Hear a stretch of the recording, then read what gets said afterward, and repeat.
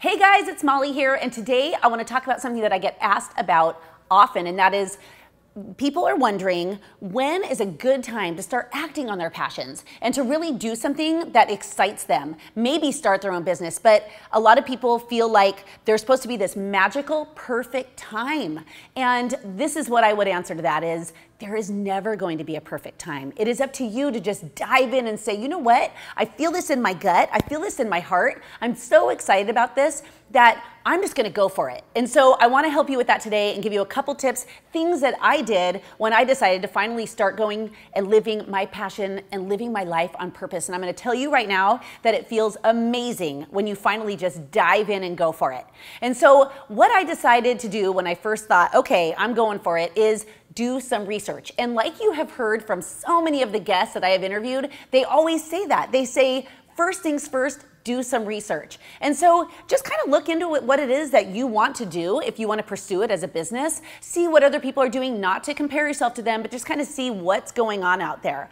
Also, another thing I recommend is journal your thoughts, your ideas. Have a notebook where you literally put down all of your ideas and anything that comes to you. You know, I have one in my bag at all times, and I use the notes on my phone. So when I'm feeling inspired and ideas come to me, I have to get them out of my brain and put them somewhere. So I really want to encourage you to have like a dream journal or a goal journal, somewhere for you to put your thoughts and ideas, because that will help you stay organized. Another way that I want you to just dive in and share your passion is to not be afraid to share it with your closest friends. They might not quite get it. Sometimes our friends are the hardest people to explain our passions to, so this might speak to you, but it's weird. Sometimes I've been like really excited about something and I'll tell a friend, they're like, oh, okay, well, really? You want to do that? And that's okay. I'm not going to let that stop me. That just means they're not ready for it and they're not in touch with their passions quite yet. But what I think that you should do is, this is what I did, is I share it with friends and I think, what do you think? Would that help you?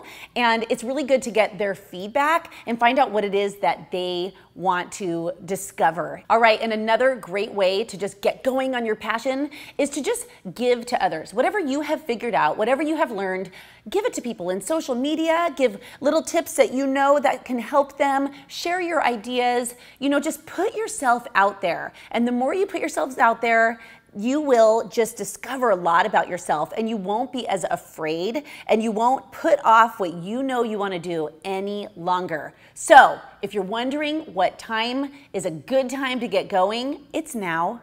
It might be yesterday, but guess what? We can't go back in time. And so I just want to encourage you today and motivate you to go forward, because the last thing I want you to do is at the end of your life, sit there and think, gosh, I really wish that I fulfilled that passion, that I listened to my gut and my heart. I want you to go and live your life on purpose. You know, that's what I always say. And so I hope this video helped you go after your dreams, share it with others, do the research, and just go and dream big and then act on all of those dreams.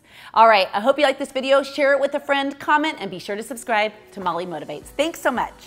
All right, so one thing that I have made a habit to do is to write out my list for the entire week of everything I need to get done on Sunday evening.